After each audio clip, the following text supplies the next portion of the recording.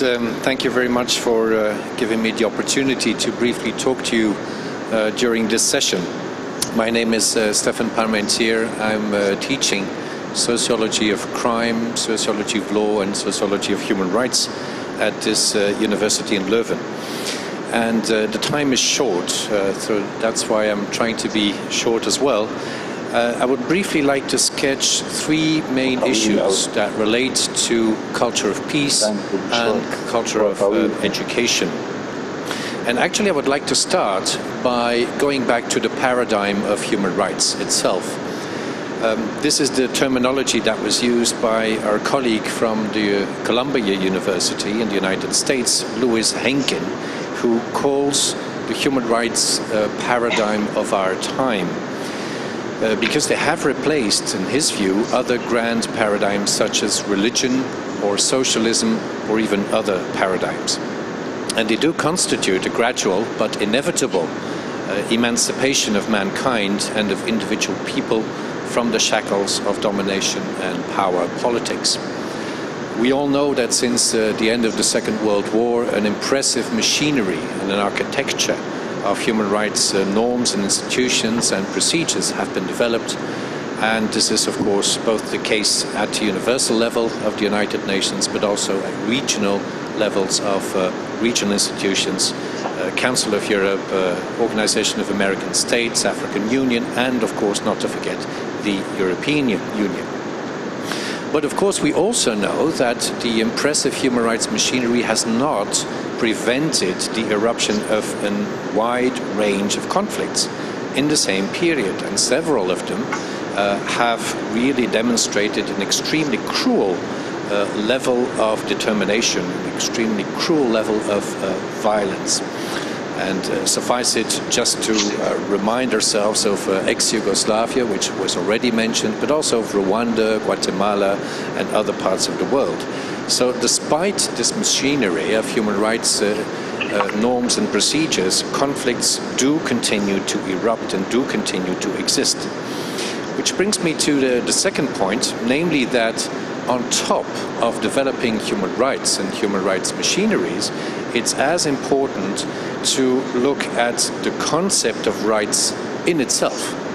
And it has been, of course, as you know, heavily criticized to only focus on rights and to have a strong emphasis on a culture of claims and rights without looking at the other side of the coin, which is to look at responsibilities and duties.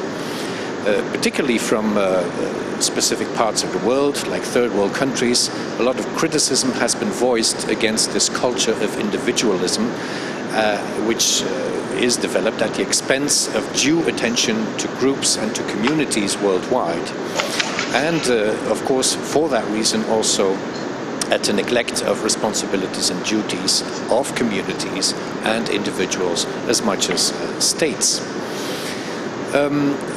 This emphasis, or this, let's say, this growing emphasis on responsibilities has been demonstrated in a number of documents, starting from the Universal Declaration of Human Responsibilities of 1997, over the Valencia Declaration of Human Duties and Responsibilities of 1998, to which Patricia Morales here has contributed heavily, to all kinds of drafts of declarations on social responsibilities and the like. And actually, the Universal Declaration of Human Rights itself, dating back to 1948, already has a very strong reference to that idea of duties in its Article 29, that states that everyone has duties to the community in which alone the free and full development of his personality is possible. So there is a tradition of duties. We seem to have forgotten it since 1948, and possibly the anniversary of the declaration, the 60th anniversary, could be a good occasion to revive that interest. Now the third step in the reasoning is, what does this have to do with human rights and with peace? Mr. Ambassador was already relating to the right to peace, which is indeed a so-called third-generation right, a third-generation human right, and which does extend from the individual level, for example, the peace to property, to be left alone and to possess one's property and to enjoy one's property, to community peace, the peaceful environment, the possibility to live with one's neighbors in a peaceful environment, to the state level, where states have peaceful relationships intra-state, but also between states. Now, peace researchers, of course, make a main difference between negative peace and positive peace. And I think in most of the peace literature these days, and in most of the policy developments which we have been witnessing, when it comes to conflict and conflict resolution, mostly negative peace has been stressed, has been emphasized, namely the silencing of the arms. But of course, positive peace requires something else. It requires a more deep understanding of what conflict is, of how to prevent conflicts, of how to create cohesion, social cohesion at various levels. And here is where the responsibility comes in. Again, the other side of the coin, to create a culture of peace, not only as a right, but also as a responsibility for each of the actors who actually want to enjoy that right to peace. So both individuals, as well as communities and states, do have responsibilities to work towards peace. And in this case, peace is much more than just abstaining from violence or from conflict. So many examples, of course, abound today. One example could be to think of the DRC, the Republic in the Congo, and to think of the many types of conflicts which are actually intertwined. An economic conflict, a political conflict, a conflict about resources, which takes very violent forms. But on the other hand, let's have a look closer to home. Even in this country, in Belgium, as all of you know, there is a lot of conflict going on. A conflict which apparently cannot be resolved for the moment by the two negotiating parties. So conflicts are everywhere. If we want to think of peace and to development of peace, then we have to start working in various ways and directions. And it seems to me that a bottom-up approach, whereby individuals start in their own immediate environments and living environments and extend these initiatives of peacemaking and conflict resolution in non-violent ways are very important bottom-up initiatives.